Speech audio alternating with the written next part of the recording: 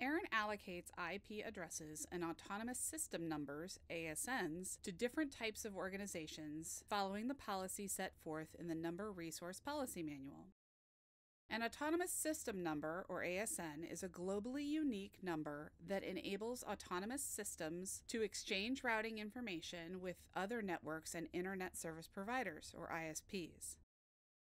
The autonomous system may communicate with other networks using Border Gateway Protocol.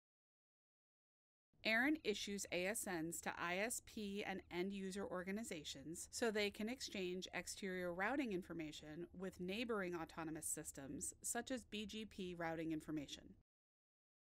Before you submit an ASN request, you should review the list of informational items you'll need when completing your request. You can review this list from ARIN's website by choosing IP addresses and ASNs, Request IP addresses or ASNs. If this is your first ARIN transaction, you'll need to do a few things before you can request an ASN. You need to create an ARIN Online account, associate your user account to a point of contact record, and create an organization identifier with your POC as the admin or tech POC. Visit our training library for additional information on these and other topics. To submit an ASN request, log into your ARIN Online account. From the navigation menu, choose ASNs and then Request. Choose the org ID that this ASN will be associated with. Next, enter an AS name. This name will identify the ASN to other routing objects. You can also enter public comments to be displayed on ARIN's registry data. Suggestions include your corporate website or your knock hours.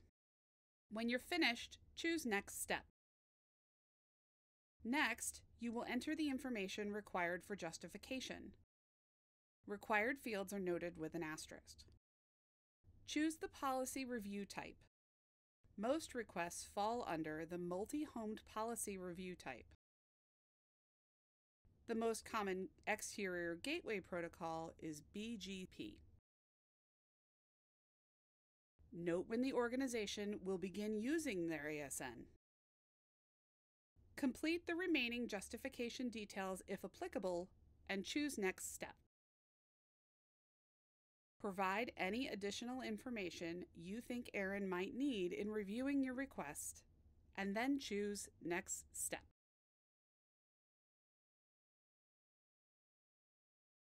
Review the information you have provided and choose Submit. After you submit your request, an ARIN resource analyst will review it, typically within 2 business days. Your analyst will then either approve your request or ask for more information. After you've met all the requirements, ARIN will approve your request and ask that you pay any applicable fees and submit a signed registration services agreement if required within 60 days. Once ARIN receives a signed RSA and all applicable fees, your resources will be issued within 2 business days. If you need a status update on your request or have any questions, please call ARIN Registration Services. If you need assistance with paying registration fees or submitting a signed RSA, please call ARIN Financial Services. To view your ASN after it is issued, you can log in and view it from the dashboard, or select ASN's View from the navigation menu. Visit our training library for additional videos on getting started with ARIN.